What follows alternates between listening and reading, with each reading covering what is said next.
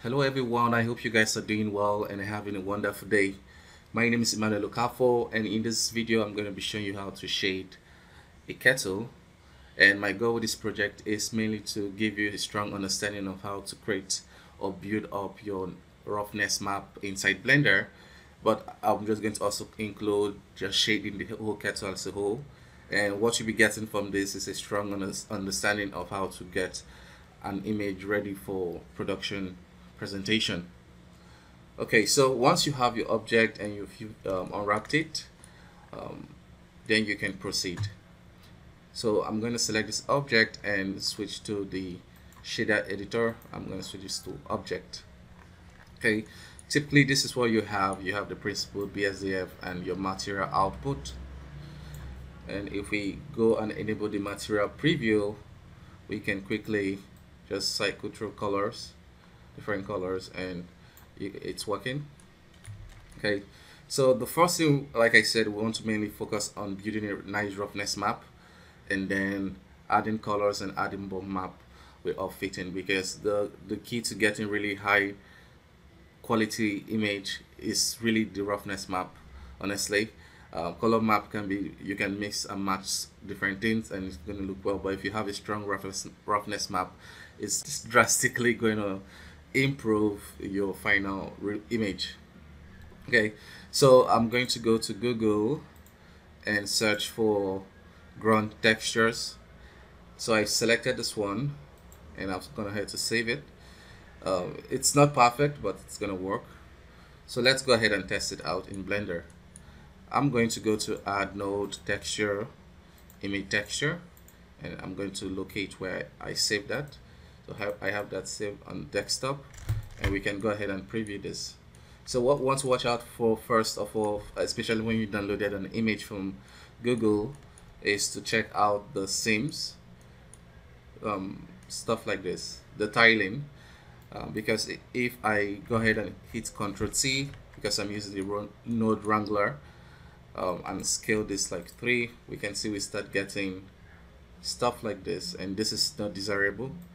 So I'm going to show you a quick way you can fix that, not using Blender but Photoshop. So here is our image, and we already know that our problem is that the image is not tileable, and that is made obvious from the corners. You can see we have light edges here and we have darker edges. So Photoshop gives you a tool that allows you to quickly fix this. So I'm going to uncheck this and go to filter, order, and click on offset. So you can start seeing the tiling problems here. So this might be quite tricky to fix, but we'll do it. So basically you just want to adjust this to make it roughly aligned, like this. Okay, so once you've done this, then you can use all the Photoshop tools that allows you to blend stuff to start fixing this. So you can grab this box select, and if you hit shift backspace, content aware feature, and take some time, but to try to blend it. So that's basically what I'm going to do to blend this image out. So I've tried using the content aware feature of Photoshop, but I've kind of hit a roadblock because it can do more than this. So the next step is to use this clone stamp tool to kind of fix this. So we're using the clone stamp tool, increase the size, and we can sample holding down Alt from one corner and just paint it in. Okay, so I like how it's looking, and we can test this out again. So applying the offset filter, you can see we're not seeing those visible seams. So that's one way you can fix it. So we can go to order offset and kind of go through the image to make sure that there's no obvious seams. So once you're happy with what you want, you can go ahead and do some little color correction. Just make the image a bit brighter if you like. Okay, so I'm happy with how it looks. Just going to go ahead and save it. So here in Blender we can update this and see what we have. So we've kind of fixed it, and I like how it's looking, and we can proceed from here. Okay, So I'm going to put this and just connect it directly to the roughness map. So you're noticing I'm not connecting it to the specularity. Usually if you have the time, you can have custom specularity map that works. So right now it's not so obvious, and it depends on the kind of the kind of color information in your grunge map.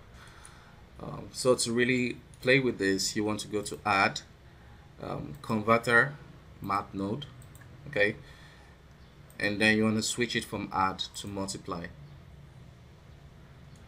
So what you can do here is just adjust the values,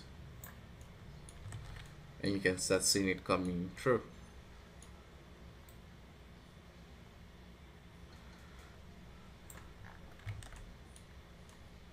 Okay, so if you're happy with this look, let's go extreme case, something like this. If you're happy with how it looks, then you can proceed from here. But if you think some parts are extremely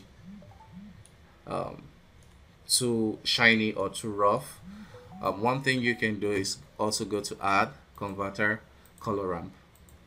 So once you place it here, you can use this to adjust it if you like.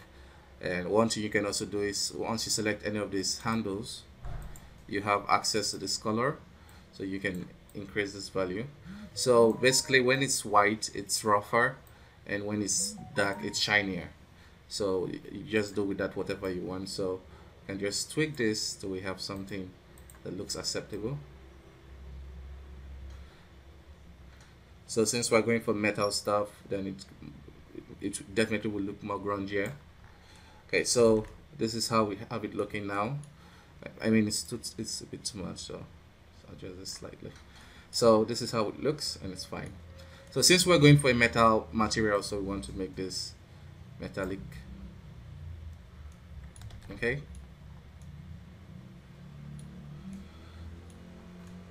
And then you can reduce the specularity in case you don't want that extra shine, but sometimes it's fine.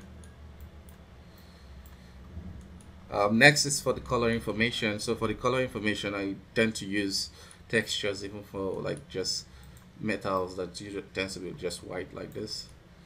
I tend to use like a texture. So I'll just duplicate this and open. I'm not going to download this time, so I don't have to waste time. I have textures that work, so I'm going to go to my metal folder and just search for any metal. So something like this. So this is stylable, so that's perfect. So we can plug that. Okay. So I like how it's looking, and if it seems darker, so we can just increase the value to 2. By the way, quick tip, if in case you want to just have one mapping node for everything, so we can plug it here. And if you wish to adjust the scale of just this one texture, what you can do is to go to vector. By the way, I'm doing Shift A to bring out this menu. So you go to vector transform. Sorry.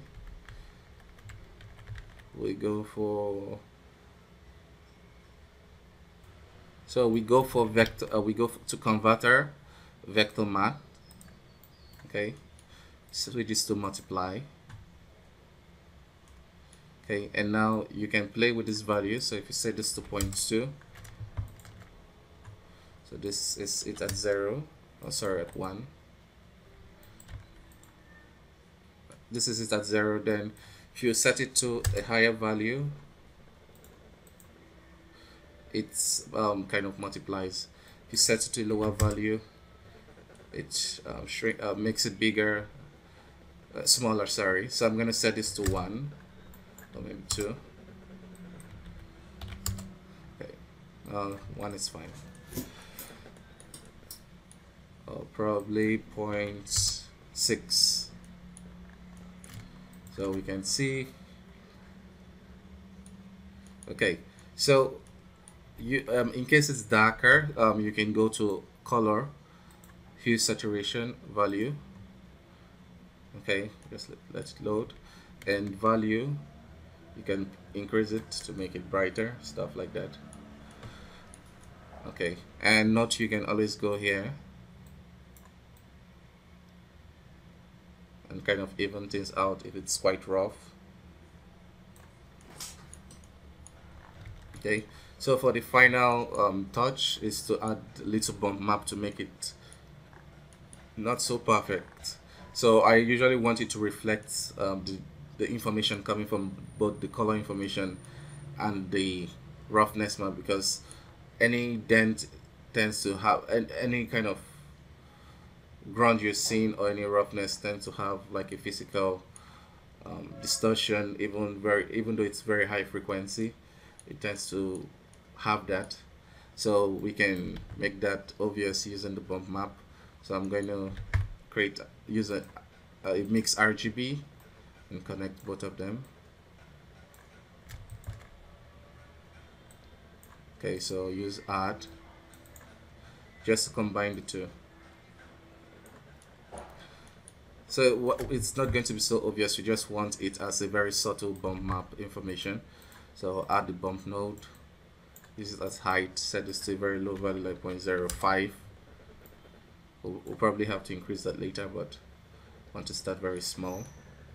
So that's too obvious, so 0.01. So it needs to be very subtle, but it's definitely influencing the kettle. Okay, so from here you can just, these three maps are usually the maps you need to consider, and from here you can improve on things. You can add special map for the metallic socket. You want a special map for the specular socket to give it some nice to break it up. So basically this is our asset. So I hope this tutorial was helpful. I hope you enjoyed it, and if you wish to see more from me, please don't forget to subscribe and like this video if you thought it was helpful. So bye bye for now, and see you next time.